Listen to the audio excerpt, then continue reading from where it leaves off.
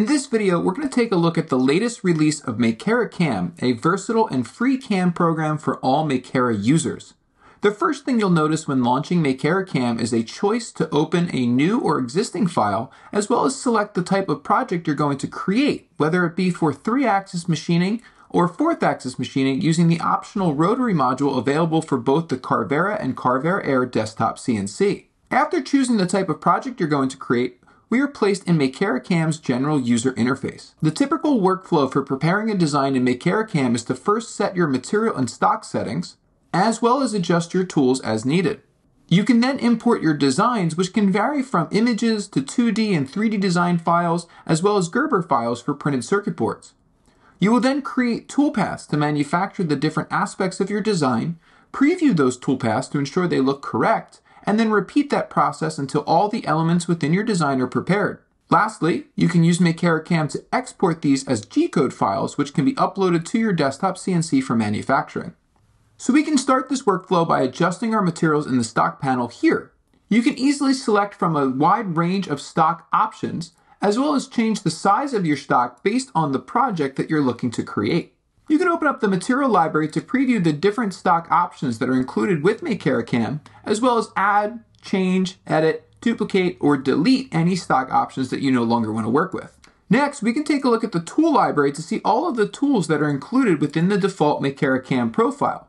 These are all the tools that come with your Carvera and Carvera Air desktop CNC by default, as well as all the different tools available in the Makera store.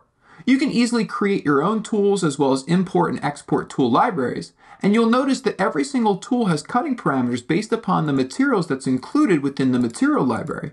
Should you choose to add your own tools and materials, you can easily adjust these parameters accordingly. This is the Layers panel, which is used to select the different design files and toolpaths within our project. All of the layers that you see here are part of the default work coordinate system, which sets the origin position based on our stock, which is typically in the left corner of our design. You can easily edit the work coordinate system, as well as create a new work coordinate system if you want to, for example, work on a different side of your stock within a single CNC project. On the top toolbar, you'll see options to import the different types of design files, and Makera CAM allows you to work with a wide range of file types for an even greater variety of projects. You will also see the different types of toolpaths that can be created for the various types of design files that you can import within Makera CAM, which we'll look at later on.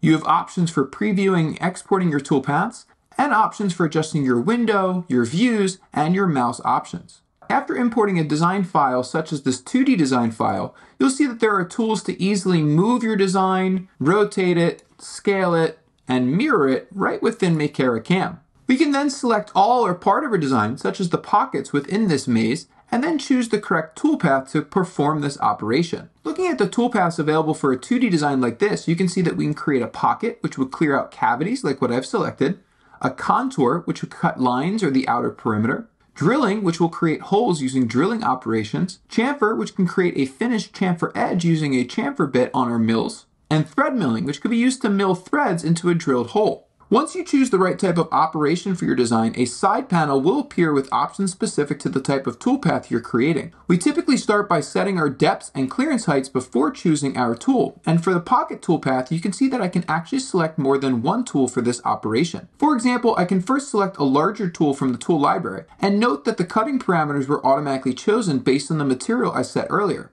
While this large tool clears out the material in the pockets rather quickly, notice that the corners aren't quite crisp, as this large cutting tool can't really fit within the corners of the design. But if I then add a smaller tool, Makera CAM will automatically generate another path to clear out what was left behind by the larger tool within a single pocket operation. Below selecting our tools, you can see that the default feed and speed settings can easily be changed, as well as the number assigned to the tool that you're using. You will also see a variety of cutting parameters which will vary based on the type of operation you're performing, and we dive deeper into the functionality of these parameters in our other tutorials and guide. As mentioned earlier, I can also import the components of a PCB Gerber file, which will be brought in as different layers within Makera CAM. This makes selecting the different aspects of your PCB easy to create different toolpath operations for milling a PCB, such as drilling operations for machining all of the holes within your PCB design.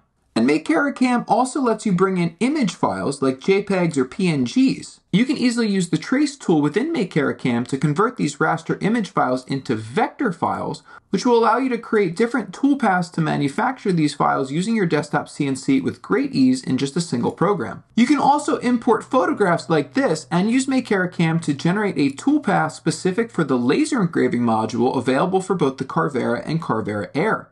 This will allow you to create laser projects and laser toolpaths in the same program that you might use to create toolpaths for your milling operations. Working with 3D designs is very similar as with 2D designs. As you can see, I've now imported a 3D step file of my maze. We have similar toolpath options for 3D files as we do for 2D, but the type of 3D file that you're working with may determine the type of toolpath you can create.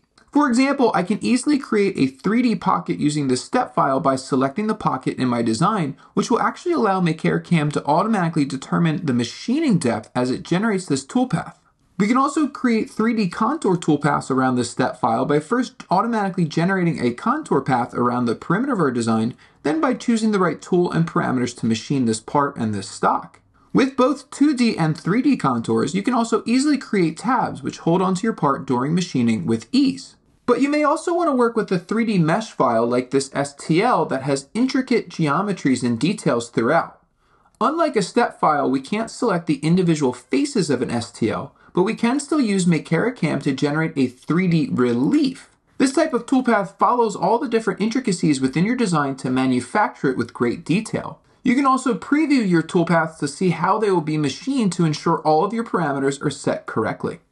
And working on a 4th axis project is very similar, as we may import a 3D design, transform it to fit within our stock, but with a project like this we can also take advantage of the simple CAD features within Makera CAM that allows us to create basic 2D and 3D shapes within our designs, such as cylinders which can act like tabs to hold onto this part during machining.